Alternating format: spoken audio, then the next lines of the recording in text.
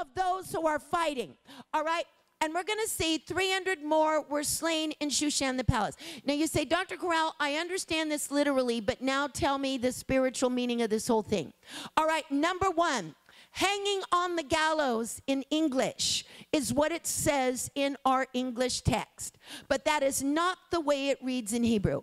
I cannot even understand any type of relationship between hanging on the gallows and hanging on the tree. Because there is no relationship between hanging on the gallows and hanging on the tree. But it says it in Hebrew, let the 10 sons of Haman hang on the tree. So we have hanging on a tree as a theme throughout the book of Esther. And every time we see a victory, every time we see an enemy destroyed, we will see the theme hung on a tree. In this particular case, we see the 10 sons of Haman for another war to go on. Their dead bodies are going to hang on a tree, which is a type and shadow of Jesus Christ's cross. The cross of Calvary, the tree, is the focus, and every enemy was destroyed and put on public display because of his victory. Can I get a witness somewhere? Somebody ought to say the cross spoiled principalities and powers and made an open show of them publicly. Can I get a witness somewhere? Okay, there are some of you here that don't quite understand what I'm talking about, all right, because we don't understand blood evidence, all right? So let me just tell you, hanging on a tree, this phrase is a phrase throughout the book of Esther. I want to take you back to another portion of the book of Esther so that you will understand that hanging on a tree represents the cross of Calvary, and the enemies that are going to hang on a tree in the book of Esther prophetically parallel every enemy that the cross destroyed, prophetically parallel every demonic power that the cross destroyed. The cross destroyed the stronghold of Haman. The cross destroyed the 10 sons of Haman. Can I get a witness somewhere? All right, so let us go back, if you will, to Esther chapter 3. And I want you to see in Esther chapter 3 the rise of Haman, which represents the seat of evil. It represents evil incarnate. There has never been another human being in the Bible that is as wicked besides Judas Iscariot, that is as wicked as Haman. All right, Haman devised the death decree of the Jews. And the Bible tells us then King Ahasuerus promoted Haman, the son of Hammedatha the Agagite, and advanced him and set his seat above all the princes that were with him. I want you to understand that princes are not only literal princes, but princes represent principalities and powers of darkness. I want you to understand that Haman's promotion represents the mystery of sometimes how evil rises to power suddenly. But God says they rise to power to a higher place because it's God's will for their fall to be even greater. Can I get a witness somewhere? Somebody ought to say, my feet almost slipped. I almost lost my faith until I came into the sanctuary of the Lord, the psalmist said, and I understood their end, that God set them up that they might have a fall. And this is why God allowed Haman to be in such a high place, because God wanted his fall to be fast and furious. Can I get a witness somewhere? The psalmist says in Psalm 73, he says, I discovered this, I prayed, it dismayed me until I understood that God set them up in slippery places that he might bring them down in an instant. I want you to know your enemies are about to fall in an instant. God is about to bring down strongholds, principalities, powers, spiritual wickedness in an instant because of the cross of Jesus Christ. I want to explain this to you. All right. First of all, we're going to see in Esther chapter 3. I want you to see the day the death decree was signed. The death decree against the Jewish people. How dare Haman? The death decree against the Jewish people was signed in the first month, in the 13th day of the month. The Bible says, King Ahasuerus took his ring from his hand, verse 10, and gave it to Haman, the son of Hammedatha the Agagite, the Jews' enemy. And the king said to Haman, verse 11, the silver is given to you, and the people also do with them as it seemeth good to you. Then were the king's scribes called on the 13th day of the first month. So here we have on the 13th day of the first month, everything written that Haman is going to write in this death decree, and it's going to be distributed throughout the empire. So I want you to understand the time zone here, all right? I want you to understand the 13th day of the month of Nisan, the first month, the death decree is signed. The very same day, the self-same day, Mordecai goes to the king's gate in sackcloth, mourning, and has his ashes upon his head. The very same day, on the 13th day of the first month, Esther sends him clothing and compels him to change his garments. She does not know the death decree has been written. He tears off the death decree off of a tree and sends it to Esther. Esther gets the message through Hatak that the people are up for annihilation. And Mordecai requests that she go before the king and plead with her people. She, at the first, does not want to go, but immediately she changes her words, and she immediately says, I will go. As soon as she said, I will go, the Esther fast begins. And this is the 13th day of the first month. So we have day 1. Okay, day 2 is the second day of Esther's fast. Day 3, on the third day of Esther's fast, this is the 15th day of Nisan, because you have Nisan 1, the 13th day, the death decree is signed, and Esther's fast begins. Nisan 2, Passover, or Nisan 14, that's Passover on the second day of Esther's fast. The third day is Nisan 15, and that is the Feast of Unleavened Bread. That's the day the children of Israel came out of Egypt. And that was the day that God said for a memorial for 7 days. This is a great day. They did not celebrate Passover that year. They fasted with Esther. Okay? So we have 3 days. The third day is also the first day of the banquet. The 16th of Nisan, 3 days later. Touch your neighbor and say, it just took 3 days. Say this with me. 3 days to hang Haman on a tree. Say it again. 3 days hung on a tree. Say it again. 3 days hung on a tree. Say this with me. You cannot understand the tree without 3 days. Because the 3 days are the type and the shadow of the resurrection of our Lord, that he made an open show of the display of all principality and power. It only took 3 days for Haman to be dead. As soon as that death decree was written, within 3 days, he was gone. Can I get a witness somewhere? I want you to know, you should say, thank God for the 3 days. Thank God for the resurrection. Thank God for the tree that Jesus hung on. This is where all power, principalities were destroyed, on the tree. Can I get a witness somewhere? All right. Now I want you to, just for a moment, you can never talk about the 3 days without the tree. Say this with me. The tree is never separated from the 3 days. They go together. Say this with me. They go together. You see, the tree, when you see the tree and you see the 3 days, it is a symbol of the work of Calvary's cross.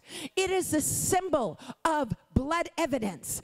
There you have blood evidence in the book of Esther that shows us what the cross accomplished. When you see Haman hanging on the tree, it represents every demonic power, every seat of evil that the cross destroyed. When you see the 10 sons of Haman hung publicly so that the war could continue and so that Esther would demand that every evil enemy of the Jewish people would be destroyed during that war of Shushan, the 3rd day of Purim. I want you to understand this represents the finishing off. You are not going to have a few spirits left over in your life to torture you. You are not going to have a few words or things from your past to bring you down. Every demonic power, every principality, every wicked spirit was destroyed by the cross of Jesus. Can I get a witness somewhere?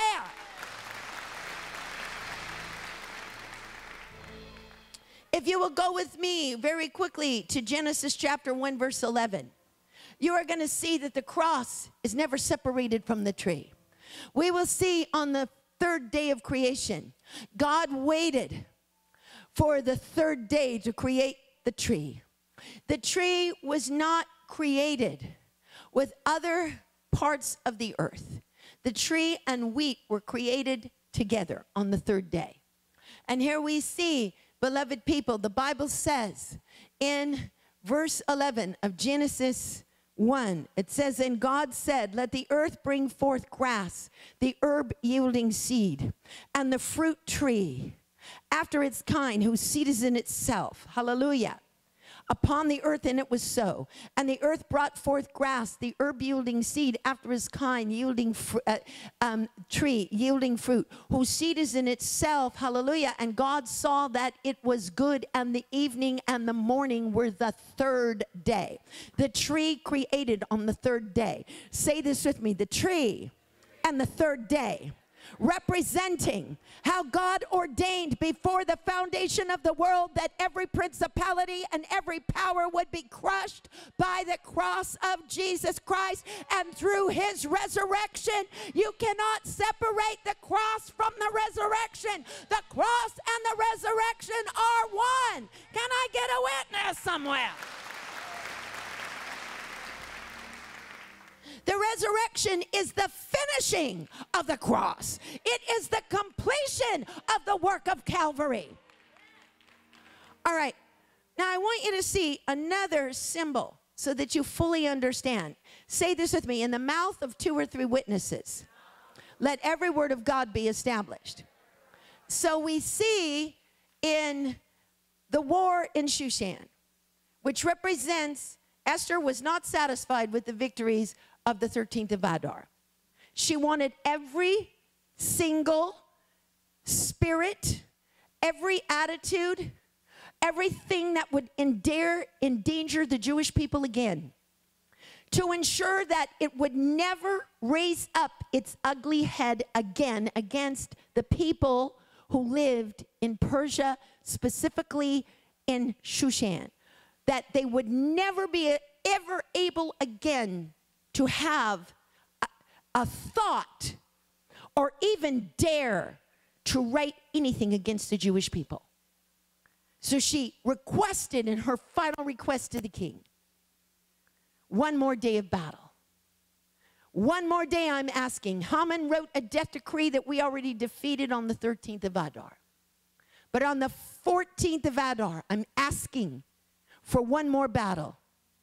And that those 10 sons of Haman that were already slain on the 13th of Adar, that their bodies would be collected, hung on the tree, because hanging on the gallows is hanging on the tree. Say it with me, hanging on the gallows is hanging on the tree. Because in Hebrew, hanging on the gallows is not written. It is written hung on a tree. Say it with me, hung on a tree, hanged on a tree. You see, the Bible tells us Christ has redeemed us from the curse of the law, being made a curse for us. For it is written, cursed is everyone that hangeth on a tree. Galatians 3:13. So that when we see hanging on a tree, it represents every curse, every wicked power, every demonic seat of authority. It represents every vile thing from the pit of hell, every imagination, every stronghold, every strong man that would ever come against you, your children, your family, your business, destroyed through the tree. The Bible says in Acts chapter 5 verse 30, whom you slew on a tree. The Bible says in Acts chapter 10 verse 39, Jesus who hung on a tree. So we must understand the concept of hanging on a tree, synonymous, spiritually synonymous with hanging on the cross. All right, so here we see in Shushan the palace this incredible victory, and the victory takes place because the 10 sons of Haman, 10 being a number of atonement, piled on top of each other, dead corpses, hanging on a tree.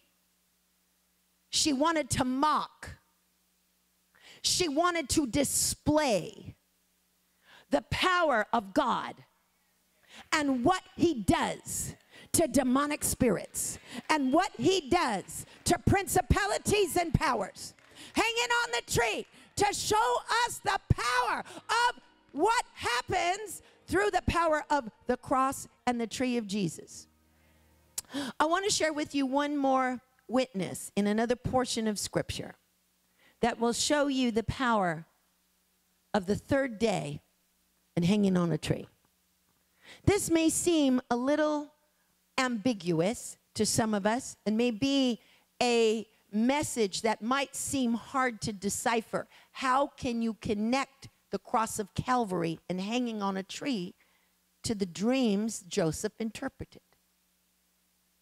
I want you to understand the dreams Joseph interpreted were so important because they were the stepping stone to him coming out of the prison and coming into the palace for the glory of God.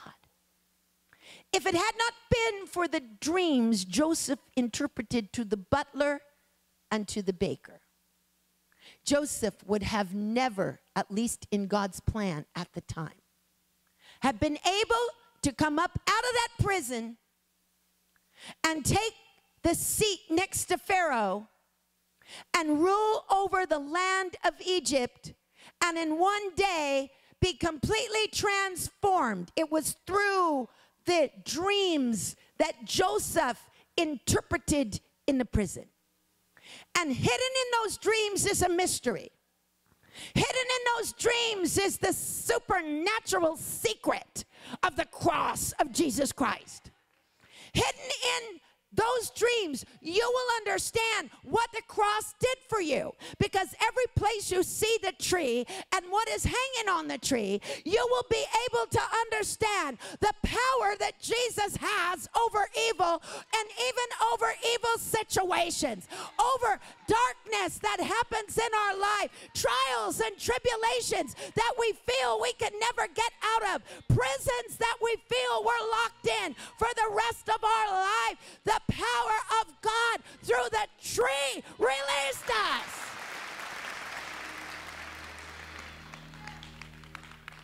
Go with me for a moment to Genesis chapter 40. I want you to see this.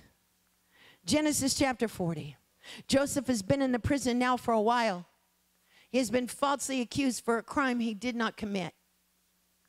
Joseph has been in this prison, this dark prison, this place, wanting to get out of there, but still holding on to the promise of God. Some of you are holding on to the promise of God. You feel like you've been in a prison for a long time. You feel like you can't hold on another day. You say, God, I have waited on you. God, I have been trusting you. God, when is my breakthrough coming? God, when am I going to see your victory in my life? Many of you here have been asking God, just like Joseph. Some of you have been put in this place and you say, I don't understand it. First of all, I want you to understand that it is the king's prison.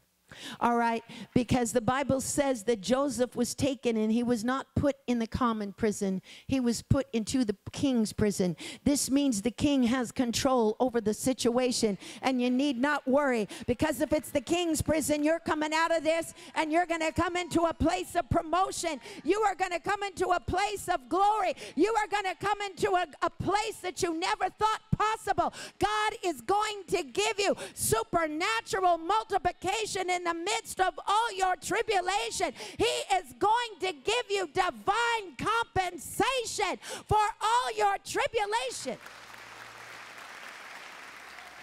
Watch this now. Joseph is in the prison, and they understand he's an interpreter of dreams. The two have dreams, and they said unto him in Genesis 40, verse 8, we have dreamed a dream, and there is no interpreter. And Joseph said unto them, do not interpretations belong to God? Tell me them, I pray thee.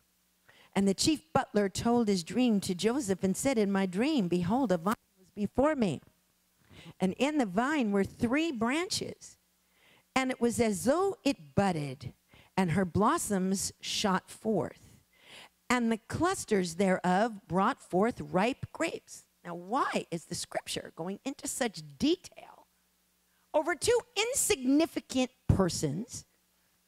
They don't have a role like the patriarchs. They are not prophets.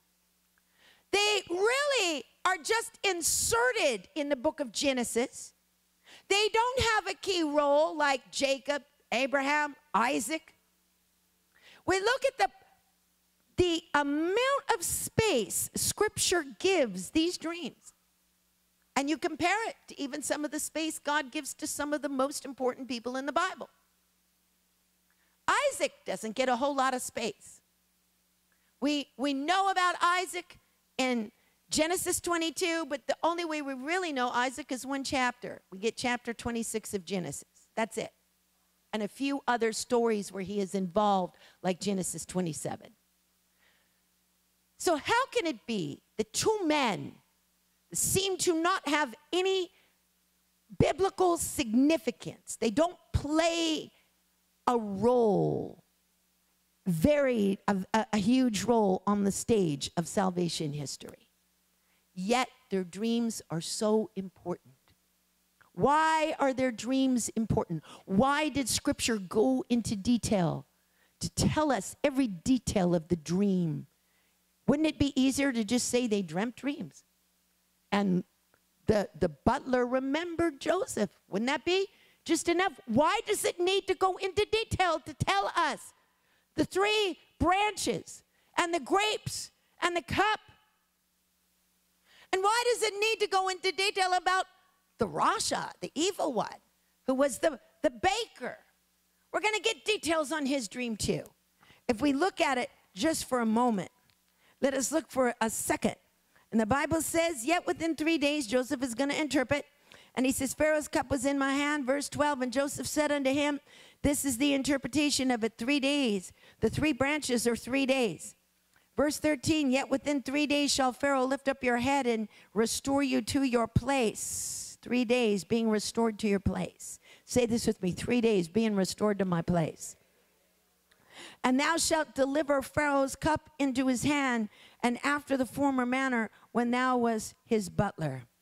But think on me, hallelujah, when it shall be well with you, and show kindness, I pray, unto me, and make mention of me unto Pharaoh, and bring me out of this house. And that's exactly what happened through the dreams. Now we're going to look at another dream. The Bible says, and when the chief baker, verse 16, saw that the interpretation was good, he said to Joseph, I also was in my dream, and behold, I had 3 white baskets on my head. And in the utmost basket there was all manner of baked meats for Pharaoh, and the birds did eat them out of the basket upon my head. And Joseph answered and said, this is the interpretation thereof. The 3 baskets are 3 days. Yet within 3 days Pharaoh shall lift up your head from off you, and hang you on a tree. And the birds shall eat thy flesh from off thee.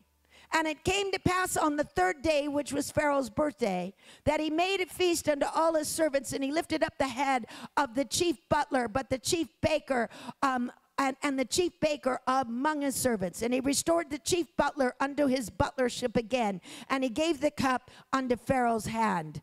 And he hanged the chief baker as Joseph had interpreted to them. What does this mean? This means that it was through these dreams, and we see hanged on a tree on the third day, representing the cross and the resurrection of our Lord, hidden in those dreams, so that we would know the power of the cross and the resurrection that pulled Joseph up out of the pit and brought Joseph into a place of rulership with Pharaoh.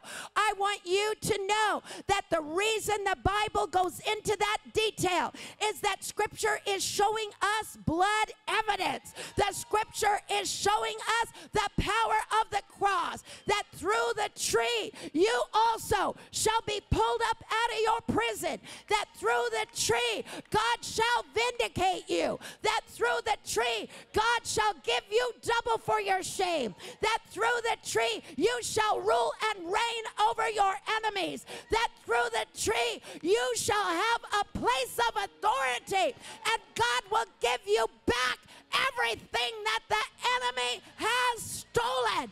Can I get a witness somewhere? Stand to your feet and give God the praise right now.